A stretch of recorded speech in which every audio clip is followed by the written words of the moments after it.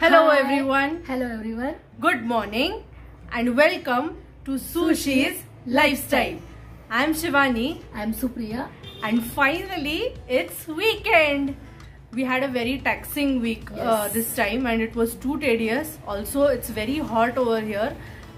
The rains have not been or even the monsoon hasn't been started yet. So the temperature is also on the rise this week. So we were very much exhausted.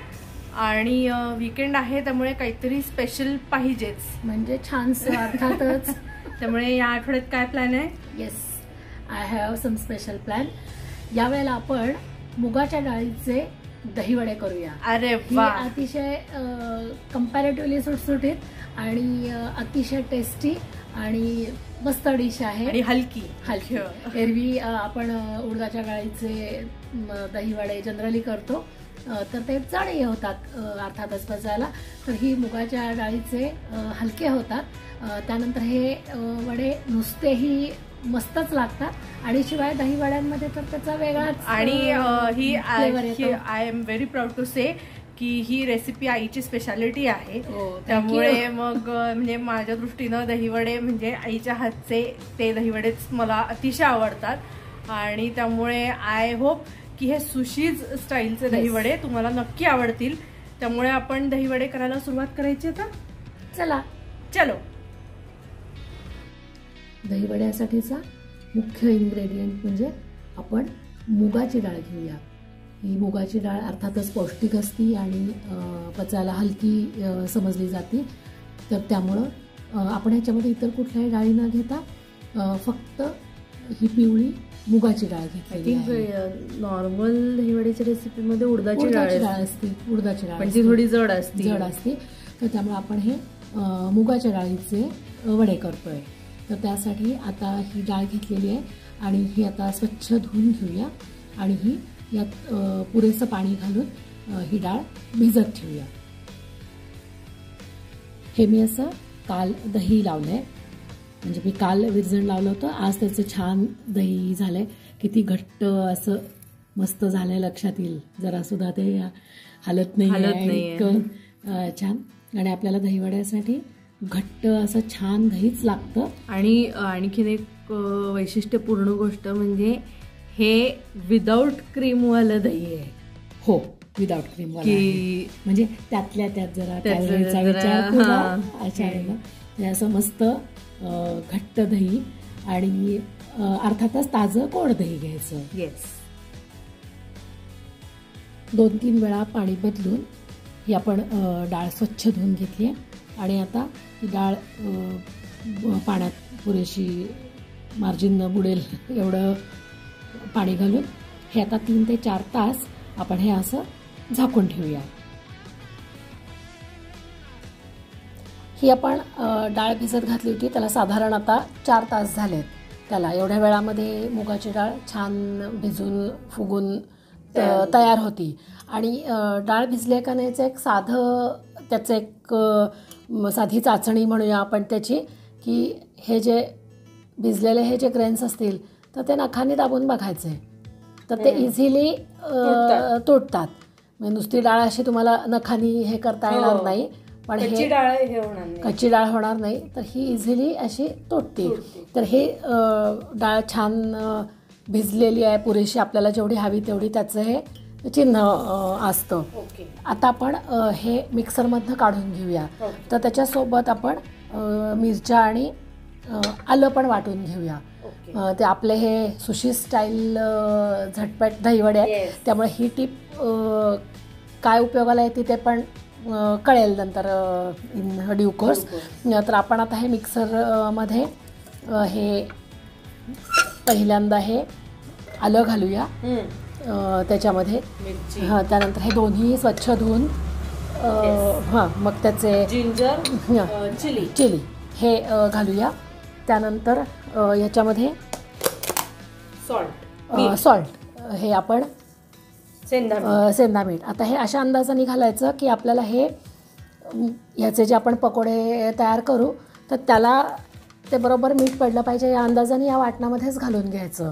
आणि ह्याचं एक वैशिष्ट्य म्हणजे आपण हे दहीवडा म्हणूनही हा पदार्थ करू शकतो आणि नुसते पकोडे खाऊ शकतो. तेही तितकेच टेस्टी लागतात, हलके होतात. सॉस ऐवजी त्याच्याबरोबर खोबऱ्याची चटणी. येस, मग सोनेपे सुहागा. मग आणि तर ह्याच्यातलं एक आता हे वाटताना एक पथ्य लक्षात घ्यायचं की अगदी कमीत कमी पाण्यामध्ये, म्हणजे जितकं ते वाटलं जाण्यासाठी आवश्यक असेल तेवढंच पाणी त्याच्यामध्ये घालायचं. कारण ते जर पीठ सैल झालं तर आंबोळीच्या टेक्स्चर झालं तर त्याची आपल्याला भजी किंवा पकोडे त्याचे नीट घालता येणार नाहीत आपल्याला. आणि ह्यात बेसन किंवा कुठला बाइंडिंग एजंट नाही त्यामध्ये, कुठला नुसते फक्त याचेच आपल्याला पकोडे करायचे. तर त्यामुळं आपण याच्यामध्ये काही इतर कुठलं काही घालणार नाही. मैदा घातला, बेसन घातला असं काही. आणि हे घातलं त्याच्यामध्ये पाणी जास्त घातलं तर वडे फुटण्याची पण पॉसिबिलिटी जास्त क्रिएट होऊ शकते ना. नाही, म्हणजे मुळात ते पकोडा तो पडणारच नाही त्या साईजचा. आपल्याला काही म्हणजे आपल्याला दही वडा करायचा आहे, दही आंबोळी नाही करायची. त्यामुळे ते लक्षात ठेवायचं. तर मी आता हे पाणी आधी काढून घेते ह्याच्यातलं आणि अगदी जेवढं नंतर अगदी असं चमचाभर पाणी लागेल असं बघत बघतच त्या वाटणामध्ये घालायचं. हां, आता हे आपण यातलं मुगाच्या डाळीतलं पाणी निथळून घेतलं आहे आणि आता आपण ह्याची मिक्सरमध्ये हे बारीक वाटून घेऊया. आता हे आपलं वड्याचं बॅटर तयार आहे. याच्यामध्ये आपण भिजवलेली मुगाची डाळ आणि हिरवी मिरची, मीठ आणि आलं असं याच्यामध्ये या मिश्रणामध्ये घातलं आहे. आता याचे आपण वडे करून घेऊया. कन्सिस्टन्सी साधारणपणे लक्षात आली असेल आता की ही आपल्याला हे घालता येईल अशा पद्धतीची. अशा या कन्सिस्टन्सीचं साधारणपणे हे करायचं. तर तरी आपण पाणी काढलं होतं तरी सुद्धा ते आपोआप इतपत सैल झालं असते त्याच्या या सगळ्या आपल्या ह्या वाटणं वगैरे या प्रोसेसमध्ये. तसं हे लक्षात ठेवायचं. आता आपण वडे करायला जाऊया. आता आपण वडे करायला सुरुवात करूया. एका पॅनमध्ये तेल गरम करायला ठेवले आणि चांगल्यापैकी करून घ्यायचं. त्याच्यामध्ये वरती हीट यायला सुरुवात आणि त्याच्यामध्ये बबल्स फॉर्म व्हायला सुरुवात झाली आहे. म्हणजे तेल चांगल्यापैकी तापलंय. आणि या पिठाचं आपण मगाशी मिक्सरमधनं काढून घेतलं तर त्याचं एक लक्षात ठेवायचं ते म्हणजे यामध्ये सोडा अजिबात घालायचा नाही. मुख्य हलकं होण्यासाठी बेकिंग सोडा, बेकिंग पावडर कशाचीही गरज नाहीये. तेल जास्त पितं तो पदार्थ, त्यामुळं तर एक फक्त करायचं हे एकाच डायरेक्शननी हे पीठ चांगलं असं पेटून घुटून घ्यायचं एकाच डायरेक्शननी. ओके. आणि आता आपण वडा ह्याच्यामध्ये हे करूया. मी याच्यासाठी काय करते, नेहमी छोटे छोटे असे छोटे छोटे पकोडे घालते. मी खायला बरं पडतं, म्हणजे एका घासाचा हे मला आवडतो. तर त्यामुळं मोठा वडा करून त्याचं हे करण्यापेक्षा मी त्याच्यावरची आयडिया म्हणजे हे असे एकेका घासाचे छोटे छोटे वडे, सिंगल मॉर्सेल वडे असे एका घासाचे पिंटू पिंटू वडे आहेत आमच्याकडचे. सुशीज स्टाईलचे पिंटू पिंटू वडे. आणि आपल्याला हे जरी खायचं असलं, चटणी बरोबर खायचं असलं तरी हे पीठ ऍक्च्युअली आणखीन थोडं घट्ट झालं असतं तरी चाललं असतं हे पीठ. पण ते मिक्सरमधनं फाईन करताना तेवढं त्याला बारीक व्हायला तेवढं पाणी लागलं ऍक्च्युअली. पण ओव्हरऑल टेक्स्चर कम्फर्टेबल आहे. आणि ह्याचे वडे पण सॉफ्ट होतात त्याचे. आणि नॉर्मली कसं होतं, दही वडा करताना आपण हा वडा झाला की तो पाण्यात टाकून दाबून त्यातलं पाणी काढायचं आणि मग वरती त्याच्यावर दही घालायचं किंवा. तर या आपल्या या पिंटू वड्यांचं वैशिष्ट्य म्हणजे त्याला असं काही करावं लागत नाही. हे छान सॉफ्ट राहतात हे. आणि वड्यातही असं काही खाताना करकर वाजतंय असं काही होत नाही. आणि मुगाच्या डाळीच्या वड्यांचा आणखीन एक फायदा म्हणजे हलकेपणा, की उडदाचे वडे थोडेसे जड होतात किती म्हणलं तरी. आणि त्यामुळे हे, आणि त्यात थोडासा हेल्थ कॉन्शियसनेस आहेच पुन्हा. अर्थातच आहे की म्हणजे चीट मध्ये पण हेल्थ बघायला हरकत नाही. थोडंसं काही ना गिल्टी कमी गिल्टी वाटतं. म्हणजे आता एका बाजूने गोल्डन ब्राऊन व्हायला लागले. हीट आपण ह्याची बघत ऍडजस्ट करायची. मॉडरेट ठेवलेली आहे. गरज पडेल त्यानुसार वाढवणं किंवा कमी करणं. वा वा.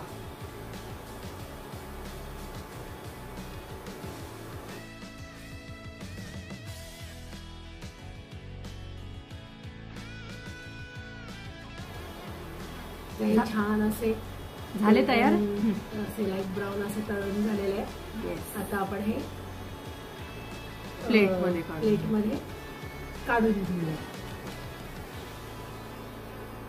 त्यातला एक वडा उचलून मी तोंडात टाकलाच असता, सध्या रिअली पायपिंग होत, त्यामुळे जरा गप्पा बसताच बरं आहे, तोंड भाजून निघेल. हे इतके टेस्टी लागतात की हे दह्यापर्यंत जाईपर्यंत राहतील का नाही अशा पद्धतीनं.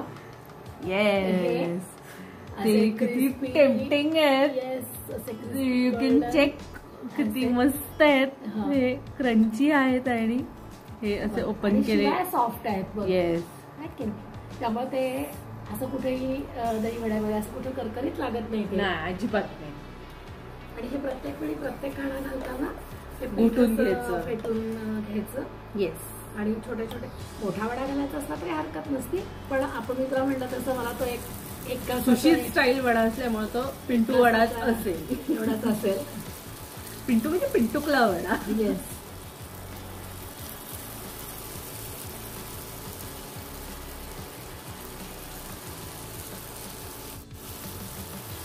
हा पदार्थ फुरसतीनं करण्याचा आहे, त्यामुळं शक्यतो विकेंड्सनाच काढावा हे बरं, नाही का. त्याची वेगवेगळ्या टप्प्यांमध्ये तयारी लागते ना. हो. दही वेगळं करायला पाहिजे, पीठ वेगळं भिजवायला पाहिजे, ते पेशन्सनी वडे तळायला पाहिजे. त्याचं सुद्धा असं असतं, हे काही गॅस मोठा ठेवून भराभरा करून चालत वडे नाही. तळे असं चालत नाही. त्याला ती योग्य ऍब्सोल्युटली योग्य हीटवर त्याला आवश्यक तेवढा वेळ देऊनच हे करावं लागतं. Yes, certainly. हेही आता मस्त गोल्डन ब्राऊन झाले. पण आपण जर थोडं प्री प्लॅनिंग केलं आणि जर त्याचं म्हणजे आधी तयारी करण्याचा भाग असेल किंवा ह्याची तयारी असेल तर स्वयंपाकघरात जास्त तास घुटमळत न बसता आपल्याला कमीत कमी वेळामध्ये टेस्टी पदार्थ रेसिपी करता येऊ शकतात. Certainly, at least we can try. Yes. आणि हे खाण्याचा आनंदही विकेंडलाच मिळू शकतो, नंतर हश हश मध्ये होत नाही. त्यामुळे आता हे पण छान शिजलेत, छान तळून तयार झालेले आहेत. हे पण काढूया आपण सगळे वडे ह्याच पद्धतीनं करून घेऊया. ओके, चल. आता आपले हे मस्तपैकी खमंग वडे तयार झालेले आहेत, पकोडे तयार झालेले आहेत. आणि टिश्यू खाली घातल्यामुळे त्यातलं एक्सेस ऑइल त्याच्यामध्ये सगळं. फक्त आपल्या सगळ्या व्ह्युअर्सना एक वडा थोडासा ओपन करून दाखवते पुन्हा. मगाशी दाखवलंच होता मी. आतपर्यंत व्यवस्थित शिजला गेला पाहिजे आणि सॉफ्ट सगळ्यात महत्वाचं. हे दिसतंय की आत मस्त सॉफ्ट, छान जाळीदार हे झालेलं आहे. आणि सोडा बिडा न घालता सुद्धा होऊ शकतो असा वरचा लेअर असा क्रंची आणि आत सॉफ्ट. असा जो स्टँडर्ड वड्याचा फॉर्मॅट असतो त्या फॉर्मॅट नुसार झालाय. आणि ते सॉफ्ट म्हणजे कच्चं नव्हे, त्याची आपण दक्षता घेतलेली आहे. तर त्यामुळं हे आपले वडे तयार झालेले आहेत. आणि आता मगाशी मी सगळ्यात पहिल्यांदा दही लावलेलं दाखवलं होतं. तर ते दही आपण चाळणीमध्ये मोठ्या ह्याच्यामध्ये घालून त्यातलं एक्सेस पाणी जे होतं ते ड्रेन केलं. म्हणजे आपल्याला अगदी चक्क्या इतकं घट्ट दही नको होतं, पण त्याला पाणी सुटायला नको होतं. कारण आता आपण दही तयार करताना त्याच्यामध्ये मीठ आणि साखर घालणार आहे. पाणी सुटतं, ते घातलं की त्याला थोडंसं पाणी सुटायची टेंडन्सी असती. तर त्यामुळे आपण आता ह्याच्यामध्ये अंदाजाने सगळ्यात पहिल्यांदा ह्याच्यामध्ये मीठ घालूया. नेहमीप्रमाणे सेंधव मीठ वापरतोय. सेंधव मीठ वापरतोय. त्यानंतर आपण आता ह्याच्यामध्ये थोडीशी साखर घालूया. हात थोडासा टाईट ठेवलेला बरा. हो, साखर जरा एवढीच पुरे करूया आपण. आणि तिसरा आणि ह्यातला अगदी महत्त्वाचा एक पदार्थ म्हणजे जिऱ्याची पूड. तर त्याच्यासाठी जिरं भाजून त्याची पूड पावडर करून घ्यायची. तर ती ह्याच्यामध्ये घालूया. आणि आता ह्याच्यामध्ये आपण थोडंसं अगदी तिखट घालूया याच्यामध्ये. सुरुवातीला आपण हे पकोडे करताना त्याच्यामध्ये आपण मिरची आणि आलं घातलं होतं, तर त्याचा तिखटपणा आहे, तर तो लक्षात घ्यायचा. आणि म्हणजे नंतर बरेचदा वरनं असं तिखट भरभरून देतात, ते आपण पाहतोच नेहमी. पण चव युनिफॉर्म पाहिजे असेल तर ह्याच मिश्रणामध्ये. आणि दुसरा याचा फायदा म्हणजे हे करून ठेवता येतं आपल्याला, आणि मग करायच्या वेळेला ऐन वेळेला ती सगळी गडबड होत नाही. मग हे घालायचं ते घालायचं, टेम्परेचर सुद्धा मॅच होत नाही. एक्झॅक्टली. आणि आता मी हे दही आत्ता त्याच्यातलं पाणी वगैरे ड्रेन केलं, पण तोपर्यंत मी ते फ्रीजमध्ये ठेवलं होतं. त्यामुळे ते आंबट झालेलं असणार नाही. आणि आपल्याला जसं छान चिल इफेक्ट हवा आहे, तर तो आत्ता त्याला आला आहे. तर आता आपण हा व्हिस्कर घेऊया आणि हे दही फेटून घेऊया. म्हणजे दह्याचं एक टेक्स्चर अतिशय सुरेख होईल, हे स्मूथ होईल. आणि आपण घातलेले हे सगळे मसाले त्याच्यामध्ये व्यवस्थित त्याच्यामध्ये असे मुरतील छानपैकी.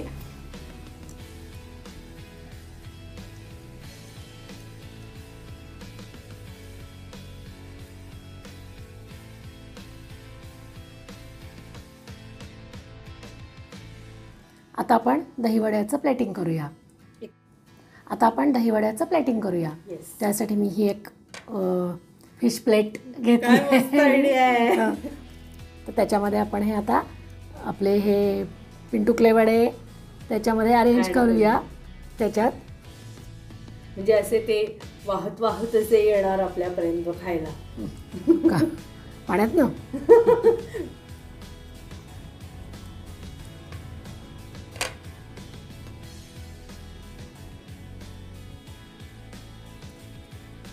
असे आपण ह्याच्यामध्ये वडे अरेंज करूया. आणि आता याच्यावरती दही, हे असं चांगल्यापैकी चिल्ड आहे. हे आपण आत्ता तयार केलेलं जे दही आहे, आणि हे आंबट होऊ नये किंवा त्याला पाणी वगैरे जास्त प्रमाणात सुटू नये, यासाठी हे तयार केल्यानंतर सुद्धा हे पटकन फ्रीजमध्ये ठेवायचं हे. आणि अशा पद्धतीनं हे आपण सगळे हे पिंटुकले वडे कोट होतील अशा पद्धतीनं. आणि एक छान आहे की हे दही असं तयार केल्यानंतर वरनं काही ऍडिशनल घालायला लागत नाही.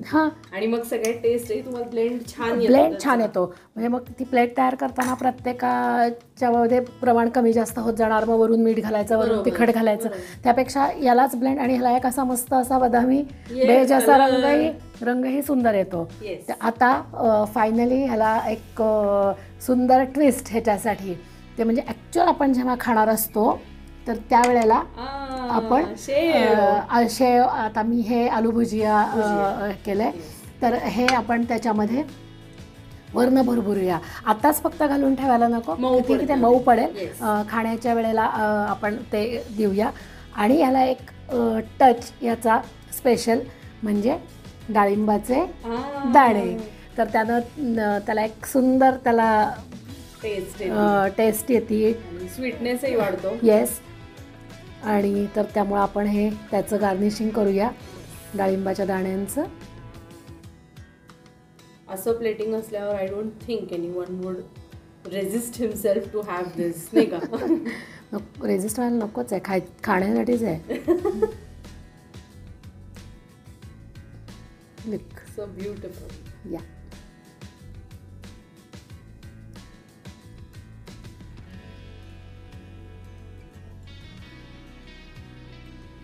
थोडंसं ते त्यांच्या मनाने पोझिशन घेत आहेत. But it's still looking beautiful. ते आपलं काही फार ऐकत नाही आहे, ते त्याच्या मनाने चाललंय ते. अशा पद्धतीनं सो क्यूट तयार. येस. हे गार्निश करूया. आणि मी म्हटलं तसं हे खायला देताना सोबत शेव भुजिया ॲज पर युअर चॉईस, तो क्रंच आणि चमचा. दहीवडा तयार. All set for the weekend. Yes.